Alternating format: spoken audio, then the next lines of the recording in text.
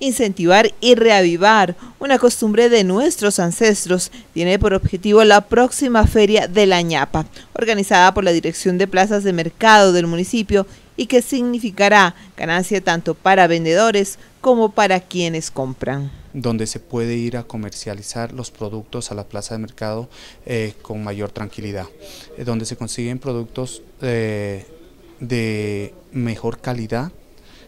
a buenos precios y con el servicio que se les suele prestar a nuestro usuario, que es un servicio eficiente y de calidad. En esta Feria de la Ñapa, a la cual se unieron todas las plazas de paso, se encontrarán toda clase de productos, desde los propios y básicos como frutas y verduras hasta ropa y utensilios de cocina.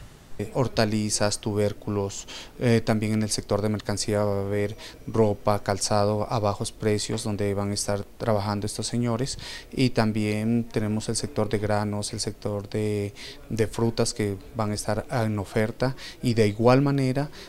van a comprar y le dan su porción para satisfacer la necesidad del cliente externo de las plazas de mercado. La Feria de la Ñapa se realiza también para lograr un acercamiento entre el público consumidor y los vendedores.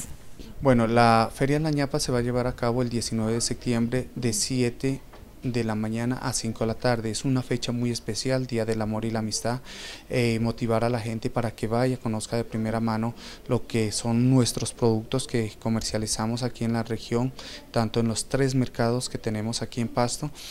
a mejores precios. Lo que usted compra en la calle, un tomate por 500, por 1000 pesos, allá lo consigue es el kilo por 1200, 1500, la papa de igual manera, y son productos que van directamente a su mesa del productor, directamente a su mesa.